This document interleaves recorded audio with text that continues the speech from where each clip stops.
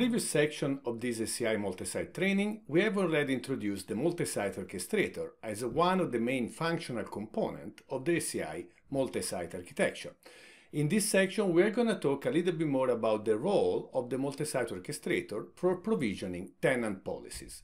We're going to first clarify again how the provisioning of tenant policies is one of the main functional roles that the Multisite Orchestrator covers, and from that point of view, the Multisite Orchestrator represents the single source of truth for tenant policies. We'll then introduce the concept of schemas and templates as ways to provision and define the tenant policies and push them to the different APIC domains. And in the last part of the section, we're going to talk about importing already existing policies from an APIC domain, something that usually is referred as Brownfield support. As we already mentioned, the Multisite Orchestrator represents the single pane of glass from where provisioning tenant policies.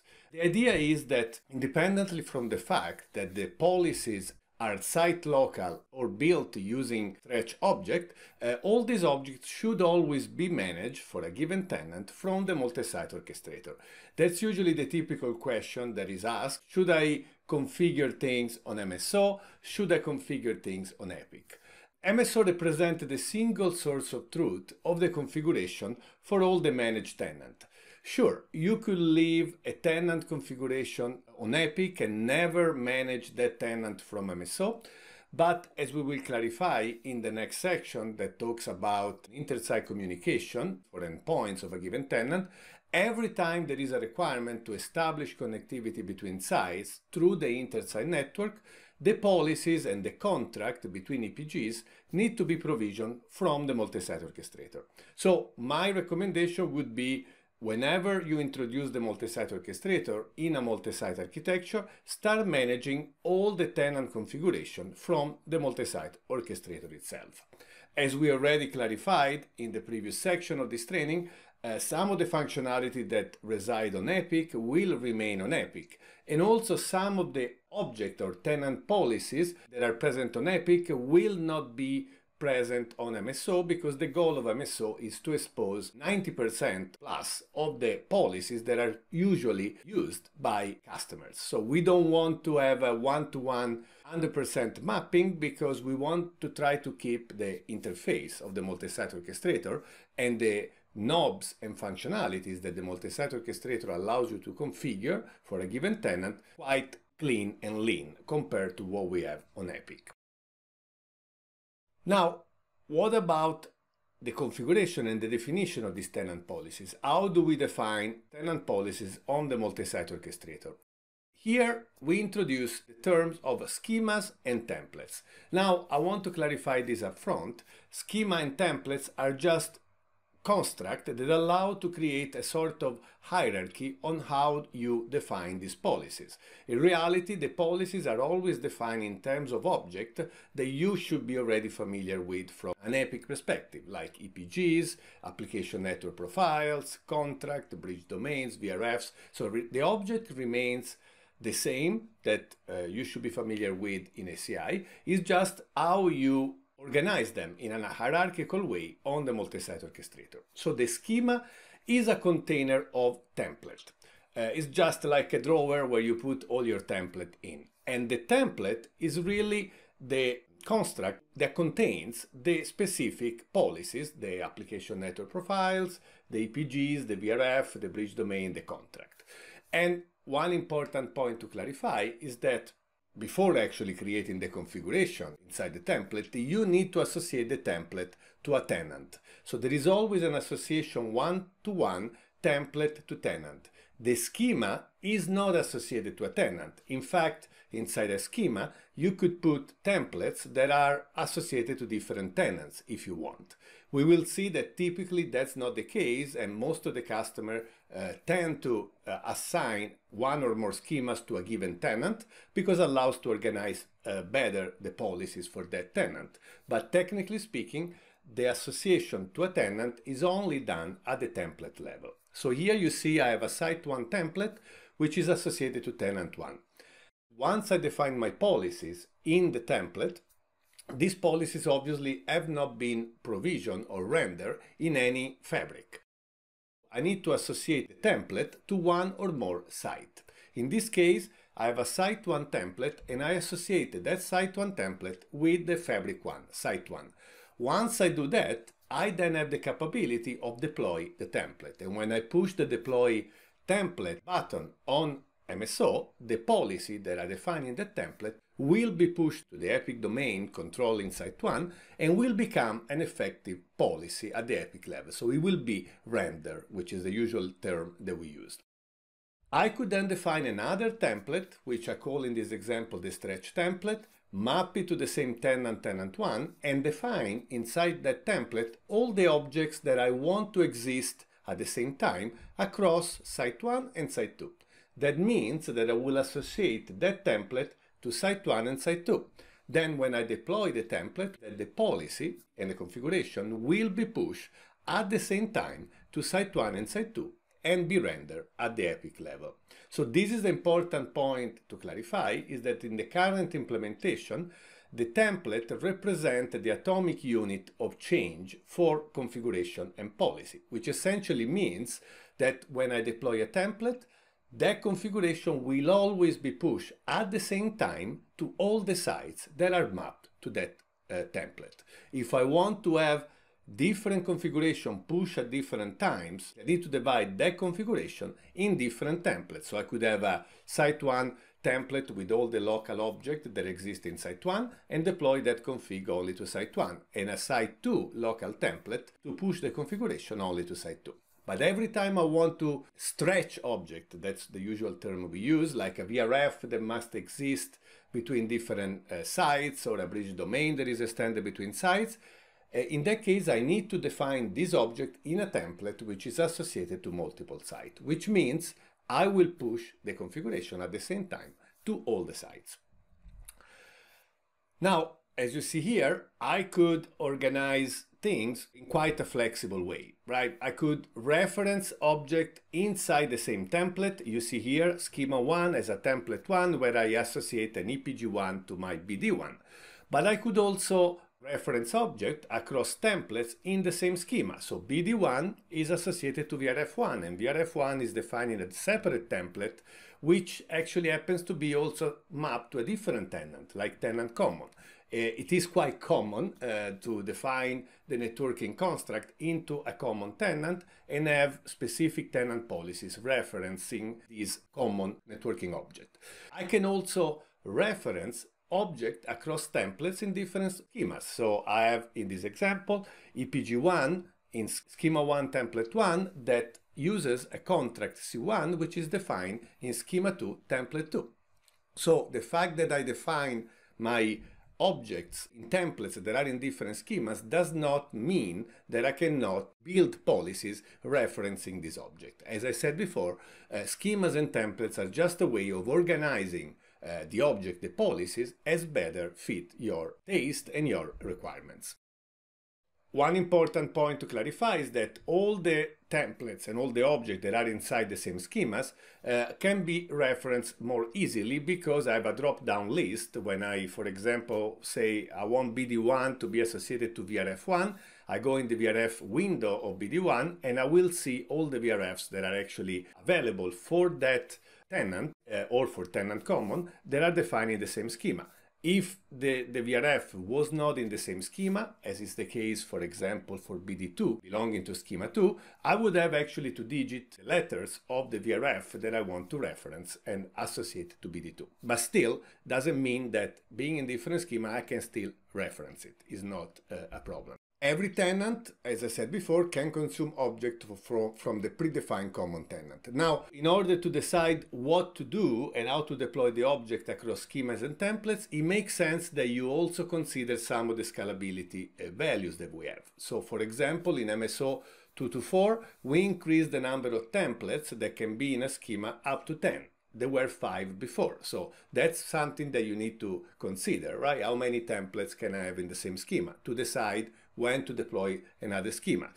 Also, the number of objects that we support in a schema. Today, with the MSO 223 and later we support 1,000 objects. And these objects are EPGs, bridge domain, VRFs, contracts, they all count like objects.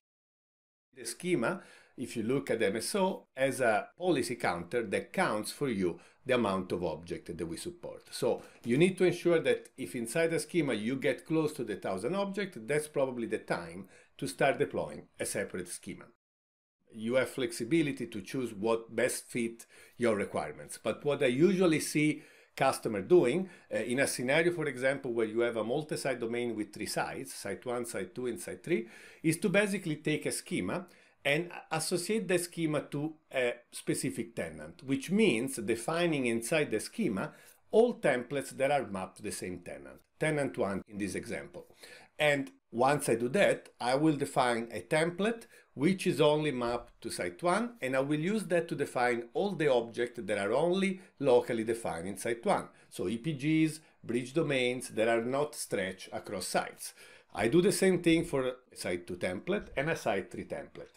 And then I define one or more stretch template, in this example only one, which I use to define the object that must be define or configure or render across multiple sites. In this example, this stretch template defines VRFs, contract, bridge domain, and EPG that are existing at the same time across the 3 sites. I could get more flexibility and create a stretch template for objects that are common to site 1 and 2, a different one between site 2 and 3. So you can get creative, thanks also to the fact that, as we said, we support up to 10 templates now in the same schema. Depending how many sites you have, it gives you quite a good amount of flexibility of how to deploy these objects. So this is the typical deployment model I see. I see also customers that define in a schema for a given tenant all the networking object and defining a separate schema for the same tenant all the policy object like EPG contract, right? But inside the schema, they still tend to follow this approach of having a site-specific template and a common template associated to multiple sites. Now, let's finish considering 3 different use cases for defining the policies and pushing policies. The first use case is what we call the Greenfield deployment. Greenfield means that I introduce my multi-site orchestrator into an environment. I connect my sites to the multi-site orchestrator, and I start using the multi-site orchestrator to define configuration and policies for a new tenant that does not exist on the existing fabrics. So from the point of view of that tenant, the site 1 and site 2 in this example are greenfield because that tenant doesn't have any presence. That's the easiest thing to do because basically I create my new tenant on MSO. I define there my templates, and here I show an example like I showed you in the previous slide where I have a template associated to both sides and one template associated per site, and then I push down the policies, and this will allow to define site-specific object for that tenant in site 1, in site 2, and the common object that exists across site 1 and site 2. So that's a very streamlined way of deploying policies because it's a greenfield virgin environment from the point of view of the policy of that tenant. Scenario number 2 is the one where I already have an existing fabric and I have a presence of that tenant in that with configuration on the existing fabric, and now I add a new site to my multi-site domain and I want configuration for that tenant to be extended to site 2. I want that tenant to exist not only in site 1 but also in site 2. It could be because I want to create an active application environment, or because site 2 is my out of region disaster recovery site, whatever the use case is. In that case, I can import configuration for the tenant that exists in site 1. So I import that configuration from APIC into MSO, and then the object that I import, I organize them into a template which is associated to site 1 and site 2, and I will put there the object that I imported that needs to be extended to also to site 2, so most commonly the VRF, and also the bridge domain and EPGs that are stretched across sites. I put the other policies that I brought in into a template, the blue one, which is only associated to site 1, that represent the already existing object that already are there in site 1 for that tenant. And then I create a new template for new policies that I want to define for site-specific object in site 2. And then I push back the configuration, and from that moment on, the tenant is basically inherited by MSO, and all the tenant configuration, also new configuration that I can create, will be managed from the MSO perspective. And on APIC, you will see the symbol that tells you that this is a tenant that now is managed by MSO, and these are all the objects that are managed from MSO, which again doesn't mean you cannot go and change them on APIC, right? They are not locked, but there is a warning that you should not change them on APIC, because these are objects that were pushed from the Multisite Orchestrator. So the Multisite Orchestrator, being the single source of truth, should be the place where you go and define that policies. The last scenario, which is one a little bit more tricky, is the one where I already have two sites existing fabric site 1, existing fabric site 2, with a tenant that exists in both sites, and I want to start managing that tenant from the Multisite Orchestrator. This could be a scenario for customers that already deployed independent fabrics that are connected, for example, only layer 3, or even with an existing layer 2 DCI solution like OTV, VPLS, etc. And now they want to remove that old way of interconnecting fabric and use the multi-site approach. So they introduce MSO in this scenario, and at this point I can bring in the tenant policies from both sides, because that tenant exists in both sides, and do the same thing I did before, which is organizing my policies that I bring in to templates associated to both sides for the stretch object, and templates locally and single associated to the specific site. Now, this is doable and is possible only under the assumption that the policies for the same tenant in different sites have been deployed in a consistent way. And when I say in a consistent way, I mean with the same naming convention. If you call the same tenant with two different names in site 1 and site 2, you will not be able to import the policies into MSO and associate them to a single tenant, right? MSO doesn't have currently any merge capability for policies that may have conflicting naming convention, okay? So it's important to clarify that this import could happen from multiple brownfield sites at the same time, but only under the assumption that the naming convention is consistent. And then, once I've imported my policy and reorganized the policy in the template, I push the policy back down, and this will basically ensure that I start managing the tenant configuration across sites from the Multisite Orchestrator. This ends the lecture part for this portion of the multi-site training. Now we can go back to Joe that will show you some of this concept in action in his lab. Thanks for watching.